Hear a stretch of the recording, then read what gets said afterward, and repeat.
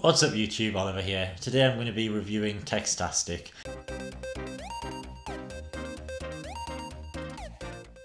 This is a text editor, code editor and markup editor for both iOS and the Mac. They're two separate apps, one available on the iOS App Store, one on the Mac App Store, and they're both $9.99 as at the time of filming this video. The iPad app has some very cool features, such as direct uploading to an FTP server and also live previews, and the Mac version is a very great companion to that. So let's take a look at both of those apps right now. Okay, so the first thing that you're presented with when we launch the Mac app of Textastic, you'll get the new document browser. So if we just create a new document in the iCloud drive for Textastic, and the benefit of doing that is it's really easy to open the file in the iPad app, which we'll have a look at soon. But because it's obviously all linked over iCloud Drive, it is a great companion. So basically it's a very, very simple application. There's not many tools. Tab view, so you can just use Command T, make as many tabs as you want. And basically the interface is very straightforward. Tells you your line and column number. You can select whichever language you want. As you can see, there's a huge host of different languages available. Massive selection, which is great. I find that some of them, the auto-completion works really well. Others, it doesn't seem to be existent, but in terms of your syntax highlighting and everything, it is a really useful tool. As you can see, though, it has one of the largest selections of languages in a text editor that I've seen. But basically, the next thing along you've got is your line endings, you've got text encodings there, and then there's like symbols in that section. Basically it is very straightforward, and you can just click on the drop down in the menu at the top there if you want to change the name, location and so on. I mean, even the file settings up here, you've just got as you can see, quite simple menus. There's not a whole load of features in here. It is, I think the Mac version is just mainly a companion to the iOS version, but it is actually really good at what it does. It's simple, but it is effective. So for example, let's switch to HTML. The auto-completion is really good. You can also use IMET expansions, so just do 3 paragraphs, use tab. You can expand them. It is really useful. The auto-completion does work really well. If we come along here, for example, if I do this one in C++, it does work really well. The syntax highlighting's nice. It does have a good auto-completion. Certainly for things like web languages like HTML and things like C and C++ does work well. Obviously I haven't had the time to test them all out, but I have found that Java doesn't seem to have an auto-completion. It just depends on the language that you use, but it is really good. And it is a handy feature. Quite straightforward application. There's not a whole lot of features to it. And of course as well, once you start to write, it'll come up down here with your sort of functions and stuff like that in the footer there. Okay, so let's have a look now at the iPad version. Okay, so this is the iPad version of the app. As you can see, it has a lot more features than the Mac version. It is a really great app on the iPad. Fantastic for quick code editing on the go. So I'll just show you firstly, the left hand side here is your sidebar. So you've got things like you can open local files which are stored on the device. Obviously you can open things from iCloud, and the default location is the Textastic iCloud Drive folder. If you go to open, that just launches an iCloud Drive browser, so you can get any files from there.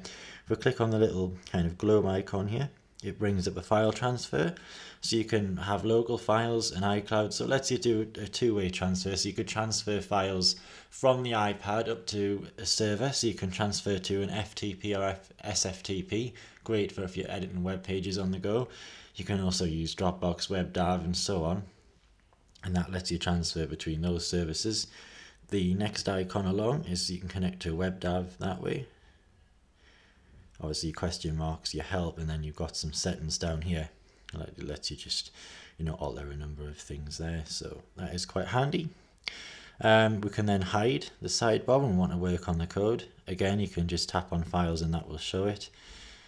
You can tap on the next icon along, which is your recent files, and you can quickly switch between things that you've been working on.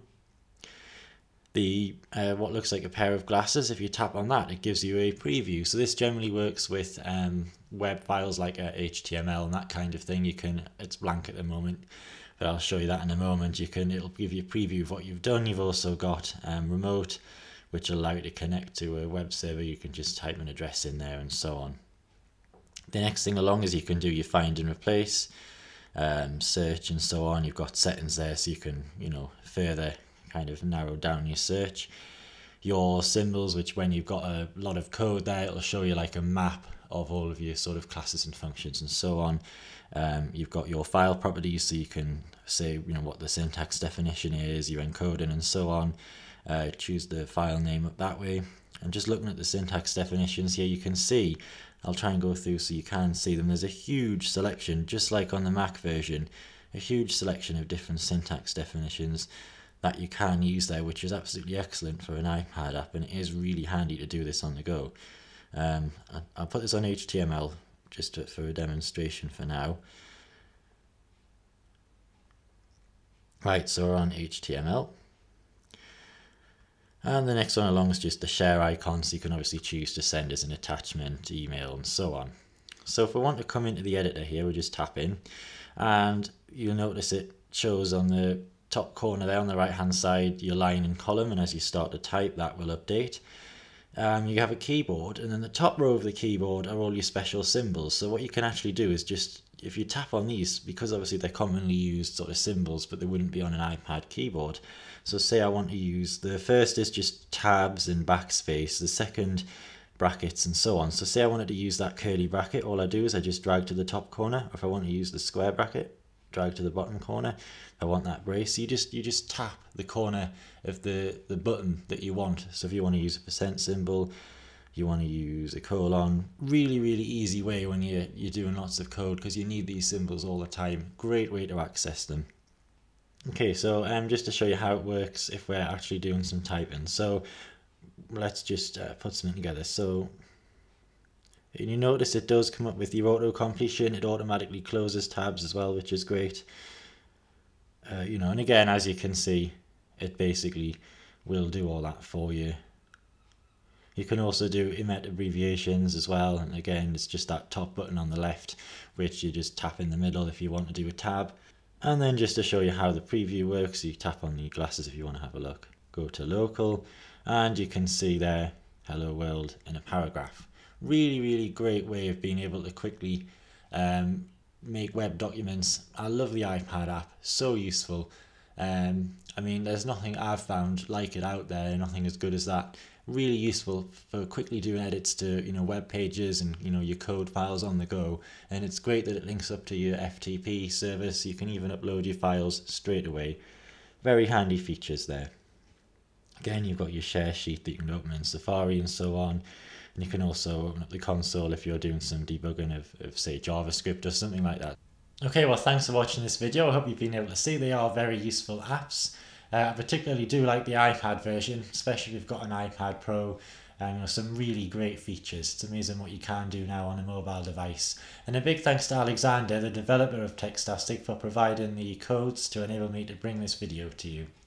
Well, I hope I've been able to answer all your questions, but as always, if you do have any questions, please leave a comment. If you like the video, please thumbs up, and please don't forget to subscribe to the channel for more videos like this coming your way very soon. Thanks for watching, bye for now.